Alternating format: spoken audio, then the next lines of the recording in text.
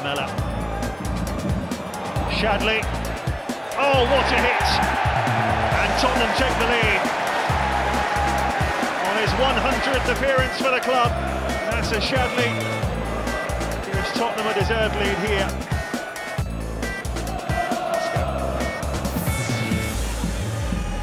Inside ball.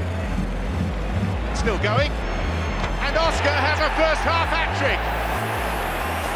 Beautifully dispatched. Again, accommodating defending, but even so, it was all his own work. Here's Rooney. Independent, boy, has he bent it. That's a wonderful goal, an outstanding moment. The first goal of the fourth round of the FA Cup. I doubt if there'll be one better through the rest of the competition over this weekend. El Neni. And Sanchez. There's Iwobi. Struggling to break Burnley down here. Now it's Chambers!